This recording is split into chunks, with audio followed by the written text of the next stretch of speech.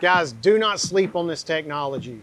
I strongly urge you to check this out. It's really robust. It's got a lot of tools in it, and that's going to make this calculation much better than my current tool is. I'm ready to just hit OK and let this start calculating. It's going to face mill, it's going to rough, it's going to flat finish. But this is pretty impressive for an hour and a half that it took to actually calculate this.